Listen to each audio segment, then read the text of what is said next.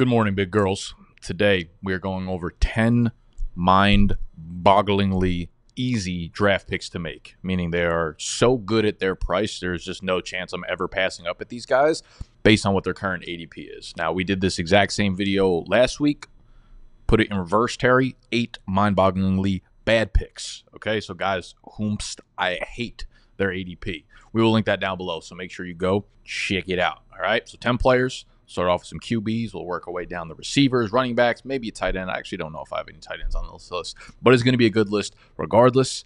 It's a good day. It's a Tuesday. Y'all will see this Friday. The week was great. I love you. Let's tuck our shirts in.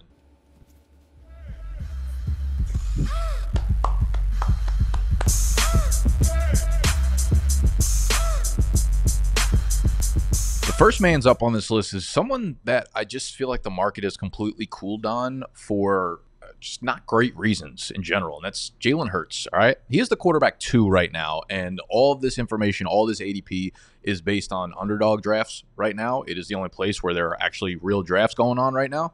If you want to draft with us, against us, with me, we are ripping underdog drafts, probably multiple times a day at this point.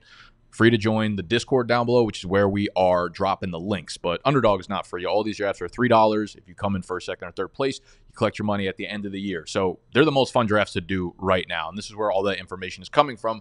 Everybody's paying to get into these leagues, which mean they take the drafting extremely seriously. So the ADPs are extremely sharp and are probably where these players are going to be going by the end of the summer. ESPN, Yahoo, CBS, wherever your bitch-ass drafts outside of Underdog, all right? So head over to Underdog, use code BDGE if it's your first time on there. They'll double your deposit. Jalen Hurts, he's currently going QB2, but 37th overall, which would put him in the 4th round, which is crazy, right? We all went on this QB craze last year where we were drafting him at the 2-3 turn.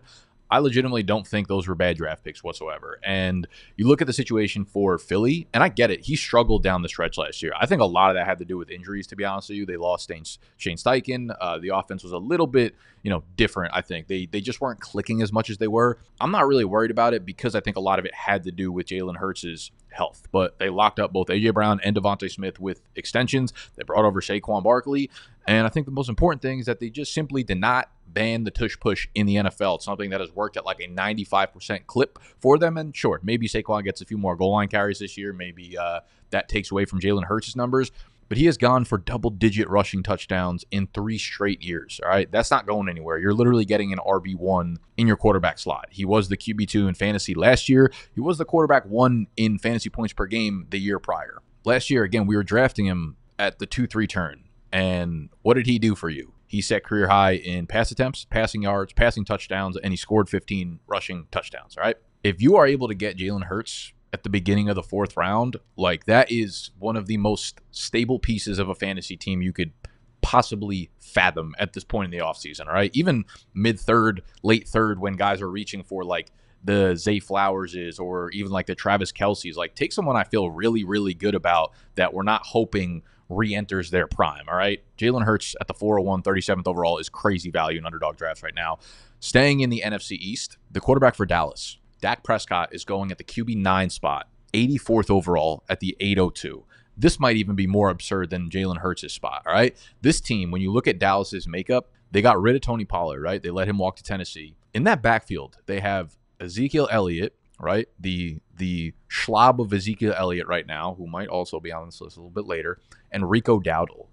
Rico Dowdle is not pushing a backfield to any sort of heights, okay? Pushing a backfield to Muggsy Bogues level heights. When I look at the makeup of this team, when I look at that backfield, all that says to me is that Dallas is going to be top 3 in pretty much every statistical passing category from a volume standpoint this year. There's just no way around it. Last year, Dak literally led the NFL in passing touchdowns with 36. He was 3rd in yards, 4th in attempts, while shoveling carries down the woke Tony Pollard's throat. Fucking bars right now, right? And this man, kind of yearly in and out, adds 250 and 3 touchdowns on the ground. He had 6 rushing touchdowns in each of his first 3 seasons, so that is also in his bag. All right, so when I look at Dak Prescott, he's someone whose passing floor, I think, is legitimately 4,500 passing yards and 30 touchdowns. You're hoping you get that from bottom quarterback ones. I think that is a floor. I think if he gets lucky with some rushing upside, rushing touchdowns, I actually also just think him and CeeDee Lamb can both lead passing quarterbacks and receivers in all statistical categories this year. Like, I just think the floor of the Cowboys passing offense volume-wise is going to be so high. So Dak is an easy smash at the quarterback 9 spot. And listen, we're getting a little deeper now, and we are actually, this is kind of fucking crazy, but we are staying within the NFC East, and that is Daniel Jones. And hear me out.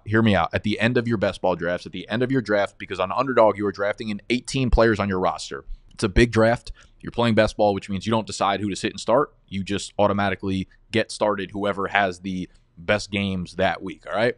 And Daniel Jones is getting picked 205th overall, which is borderline undrafted at quarterback 30, all right? You have like Daniel Jones, you got Bryce Young, you got Drake May, like in that area. Okay, so Daniel Jones, to me, a guy who was a top 10 fantasy quarterback like 2 years ago, this is the easiest pick in best ball drafts right now. The 17th, 18th round is where you literally get like a fourth on the depth chart type guys that might not even make the roster. All right, with Daniel Jones, he adds Malik Neighbors. With Saquon gone, I think that might lead to just more passing attempts.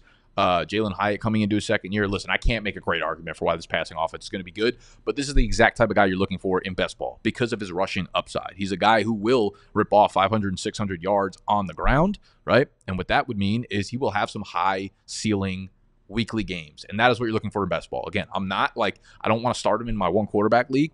He's a QB2 in Superflex, but 205th overall at quarterback 30 in best ball drafts. People are drafting him as if he might lose a quarterback battle. Like, what are we doing over here? All right, so those are 3 quarterbacks that I think are just like screaming fucking values right now in Underdog drafts.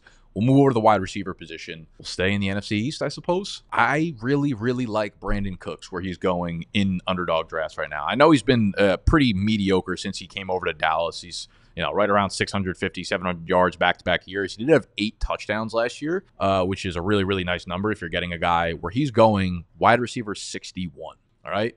Current ADP, 128 overall. So you're talking about like the 11th round.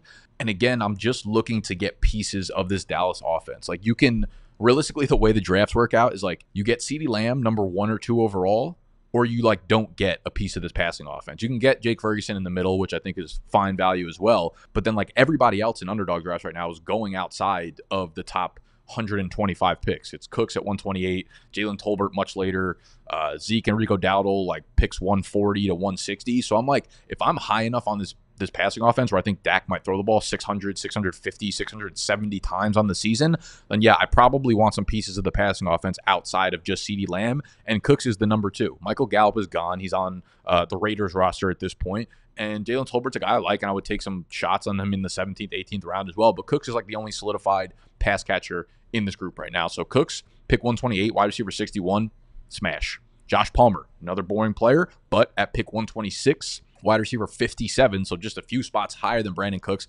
I think I like Palmer's floor even better than I like Brandin Cooks's, all right?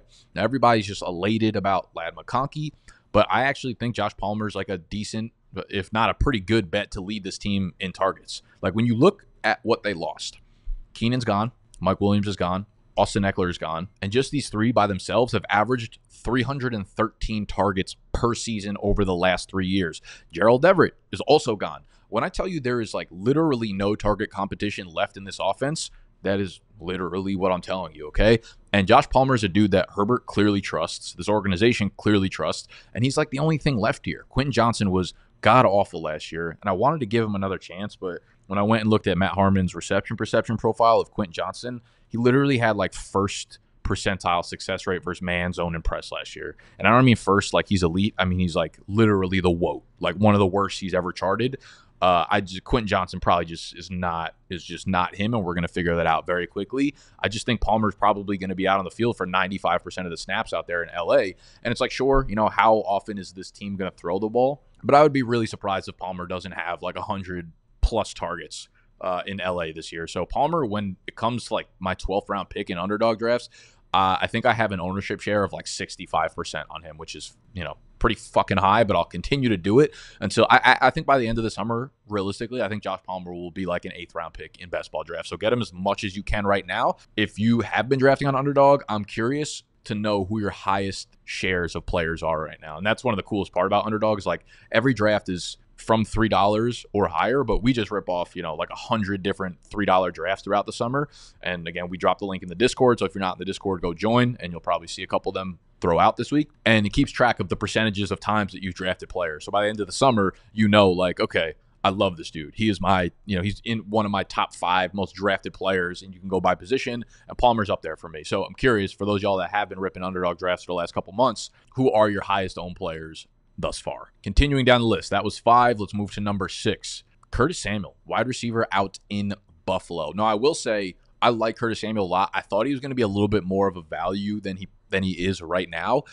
He's the 100th overall pick, wide receiver 48, but that is in the beginning of the 9th round. So I thought Samuel was going to be around where Josh Palmer was going in like the 12th round, and there's easy fucking smash. But I still do find myself fucking with Curtis Samuel a ton this year. He was low-key great down the stretch for Washington last year, kind of hopped over Jahan Dotson, was outproducing the shit out of him, and now he lands in a prime spot where Gabriel Davis is gone and Stephon Diggs are gone, right? And that's probably like 250 targets a year basically combined that are no longer in that offense coming from Josh Allen. And sure, like Dalton Kincaid, you could make the story that a lot of different players in Buffalo are going to step up. Dalton Kincaid should definitely see a ton more targets this year. Keon Coleman coming in should get a decent amount of targets. Khalil Shakir could do a little something there. But when I look at Josh Allen historically, he has always taken his slot wide receiver and just like had games where he peppered the fuck out of them with targets, like Jamison Crowder, Cole Beasley, Zay Jones. Like when Curtis Samuel has 4 games this year of like 13 or more targets individually in those games,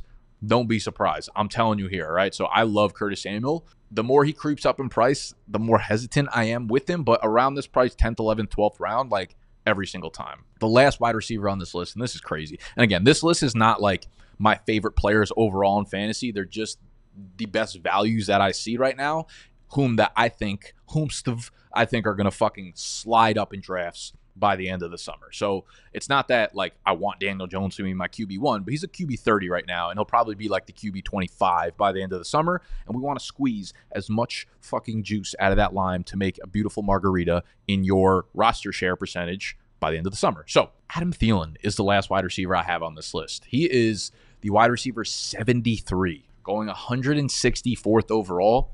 Feels a little fucking ridiculous if you ask me. All right. He had over 100 catches last year.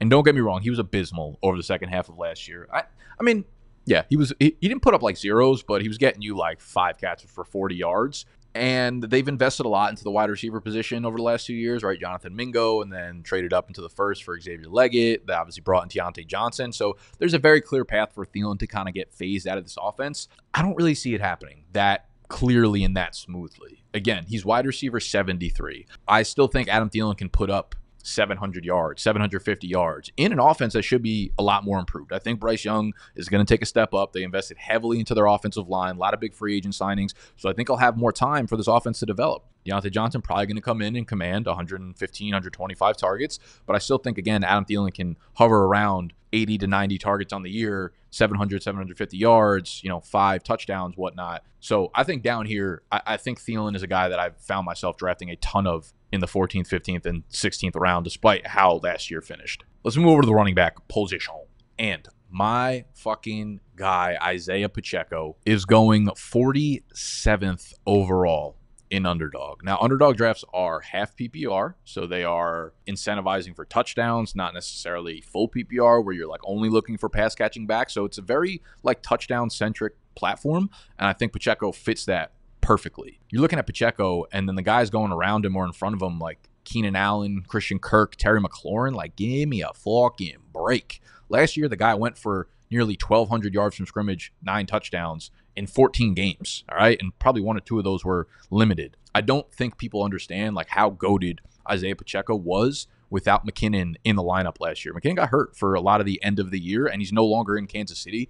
Look at these fucking splits. I know it's not a huge sample, but he got 4 full games without Jerick McKinnon, and they rode his ass. Pause. They rode his ass down the stretch, all right? Look at Pacheco on the right side. 20 half PPR points per game, 22.3 full PPR points per game. And of course, like the upside for a guy like Pacheco rides in the fact that with McKinnon playing, he averaged 2.9 targets per game. With McKinnon out, he became the bell cow, 5.25 targets per game. His receiving yards, his receiving touchdowns, his receptions, even his rush attempts, his rushing touchdowns, everything went up when they gave him that 3-down role, and he went crazy. Like these numbers over a full year, obviously it's not smart to just extrapolate 4 games to a full year, But if they're comfortable giving him this workload and he can stay healthy for 14, 15 games with this workload, there's no reason he won't finish as a clear top 10 back, if not, a top 5 back this year in fantasy. So if you want to talk about a dark horse to be, a top 3 fantasy running back outside of the really obvious like Breece Halls and those kind of guys, Pacheco would be the dude for me. So, at the end of the 4th round, early 5th round, that is like the dead zone for running backs. That's where he's going, pick 47 right now. That's usually where you're getting these old dusty backs that people like want to be good again. Pacheco is the opposite of that. He is fucking angry. He's explosive. He is Chris Carson reincarnated behind Patrick Mahomes, and I love everything about Isaiah Pacheco. I don't love everything about Najee Harris except where he is going in drafts, and that is 87th overall, the running back 23. So you're talking about a back-end RB2, possibly RB3, depending on, if he falls a little bit in your drafts, 8th round. I'm just in on Najee Harris at this price. I have been very against Najee for the last couple of years in terms of where he's being drafted in fantasy drafts. You have back-to-back years where Pittsburgh has now invested first-round picks into the offensive line. You have 3 straight years, his entire NFL career, year after year after year, where Najee has seen at least 285 or more touches and at least 8 touchdowns every single season. They have an upgraded quarterback. And the other sneaky narrative that I don't think people are talking about enough is with Deontay Johnson being gone, a guy who's averaged over 9 targets per game in his career in Pittsburgh, that could mean a pretty sizable uptick in targets for Najee Harris, right? It doesn't mean I think he's going to see 4 more targets per game, but even adding 1 target or 1.5 targets more per game to Najee Harris is an extra 25 targets on the year, which is massive in fantasy football. And that's what made Najee Harris so great as a rookie. You remember that he caught 70, 73 passes or some shit like that. So I just think at this price, there's just very little downside with Najee Harris. And to be honest, I made a video on the Dynasty channel, so make sure you're subscribed over there if you're not already, yesterday or 2 days ago, whenever, that was talking about big movers in Dynasty rankings based on things that are happening at OTAs. And Najee Harris losing a bunch of weight was something that I mentioned in that video. I don't give a fuck about those reports. That is no reason for... I wrote this kind of write-up way before those reports even came out. It's cool. Maybe it's a tiebreaker. If you really did lose some weight, then I feel even better about Najee Harris in the 8th round here. I think the biggest elephant in the room would be Jalen Warren, obviously. But I think they also proved last year that while Warren is awesome, he's extremely efficient on a per-touch metric, pass-catching guy, really, really good. I think they also proved down the stretch last year that they don't really envision Warren as a 3-down guy. I think they clearly picture Najee as that guy, and nothing from the last half of last season tells me that it's it's Warren's backfield now. So Najee down here is an extremely high floor dude that I'm kind of all in on. And to be honest with you, as we're moving down the list, this guy is another high floor person that I might have mentioned earlier on in the video, and that is Mr. Ezekiel Elliott, the running back in Dallas. I know y'all gonna hate this pick. I heard the groans. I hear the groans behind the screens, but hear me out. Hear me out. Zeke was getting buckets last year in PPR for the Pats down the stretch. I just don't think people realize how easily it's going to be for Zeke to just rumble into the end zone this year. Put it on record now. I think Zeke is going to be this year's Gus Edwards. Gus was fine last year. He was in a really good offense that elevated him. He got a fuckload of goal line touches. He ate in fantasy because of that, okay?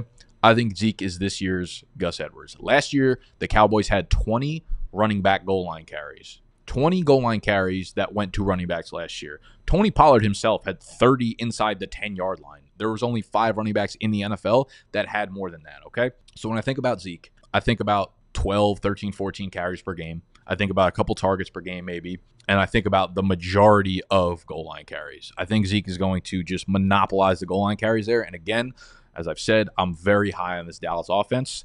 I just think they're going to score a fuck ton. I think they're going to move the ball with ease. I think they're going to find themselves inside the 5-yard line often, and I think that's going to mean a ton of touchdowns for Zeke.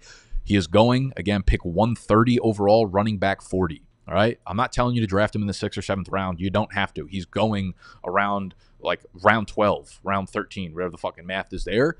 Outside of the top 40 running backs, that's crazy to me for someone who is at worst fighting for the starting job in a high octane offense. All right. So Zeke to me is one of the easiest picks in all of underdog drafts right now, because he'll be a 9th round pick by the time the summer wraps up. Jerome Ford is the last guy on this list. And if you've enjoyed this video thus far, I feel like I'm fucking rolling right now.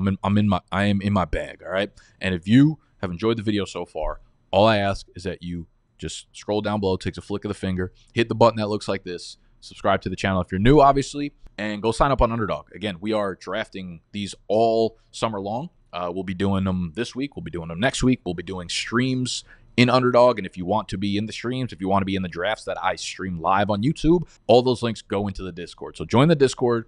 And of course, when you're on Underdog Fantasy, if it's your first time downloading and depositing $10 or more, use code BDGE, and they're going to double whatever you put down on the app. All right. So if you put down 10, you're going to have $20 to play with, which means you could do 6 different $3 drafts. But put 40, you have 80. You'll be set for the summer. All right. Jerome Ford, 134th overall, running back 41. So just behind Zeke.